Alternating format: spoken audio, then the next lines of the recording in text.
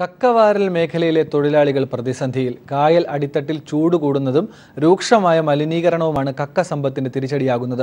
കക്കയിറച്ചി ലഭ്യതയിൽ കുറവ് വന്നതോടെ കക്ക വാരാൻ പോകുന്നവരുടെ എണ്ണം പ്രതിദിനം കുറഞ്ഞു വരികയാണ്.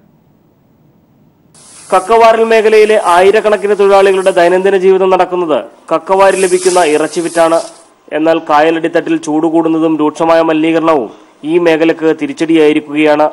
നേരത്തെ 20 കിലോഗ്രാം തൂക്കം വരുന്ന ഒരു കുട്ട കക്ക പൊട്ടിച്ചാൽ 3 കിലോഗ്രാം കക്കയിറച്ചിയാണ് ലഭിച്ചിരുന്നത്. എന്നാൽ ഇപ്പോഴത് 2 കിലോഗ്രാമായി കുറഞ്ഞു. വേനൽ അധികരിക്കുമ്പോഴത്തേനും വെള്ളത്തിനും ചൂട്, ഇപ്പൊ ഓരിന്റെ അംശമല്ലേ വെള്ളം. അപ്പം അത് ചൂട് അധികരിക്കുമ്പോൾ ഈ ഫാക്ടറിയിൽ നിന്നൊക്കെ വന്ന മലിന ഇതും കൂടി ആവുമ്പോഴത്തേനും അങ്ങനെ അത് നശിച്ചു പോവുക.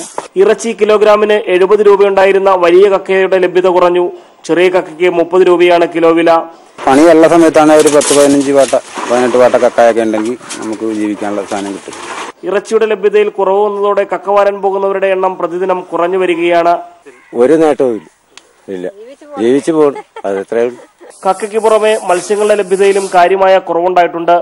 വലയിൽ കുടുങ്ങുന്ന മത്സ്യങ്ങൾ പൊടുന്നനെ ചാകുന്നതും മത്സ്യബന്ധന മേഖലയ്ക്കും തിരിച്ചടിയാണ്. വേമ്പനാട്ടുകായലിലെ മലിനീകരണവും കക്കവാരൽ ശേഖരത്തിലെ കുറവും ഈ തൊഴിലാളികളുടെ ജീവിതത്തിൽ രൂക്ഷമായ പ്രതിസന്ധികളാണ് സൃഷ്ടിച്ചിരിക്കുന്നത്. കരിയാറിൽ നിന്നും cameraman Samjith R പുക്കരയോടൊപ്പം T P Prashant.